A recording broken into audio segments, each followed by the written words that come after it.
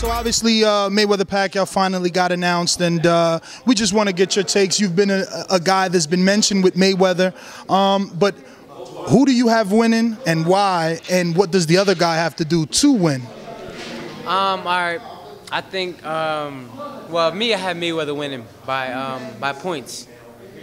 But I think in order for Pacquiao to win, he has to use his quick feet. He has to use his quick feet, get in and out, and try to throw a lot of combinations, make it look good, you know, to the judges that he's throwing a lot of punches and not get hit. You know, use quick in and out combinations, not get hit, and don't get desperate. And I think he has a chance to win. As for Mayweather, he's got to stay on the outside, pot shot him like he always does, land the right hand, sneak in a couple body shots, get Pacquiao frustrated, and take him off his game and just win a unanimous decision. Now, for this fight, we've obviously seen a different Mayweather. He's gone out and told you know, numerous people that this is not an average fighter. So he's doing different things that we're not used to. He's chopping trees down, and I mean, does that stuff work? You're a fighter, not me. I mean, I never chopped a tree, you know.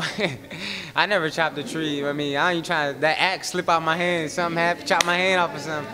But you know, he feels like that's what he needs to do to win this fight. You know, he's trying to do something different.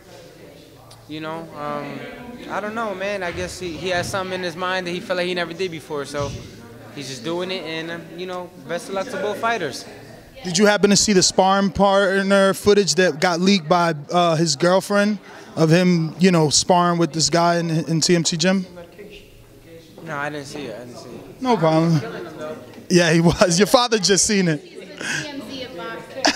These questions that nobody wants to answer. I like that hat, though, man. Pushes. That ain't Goonie hat.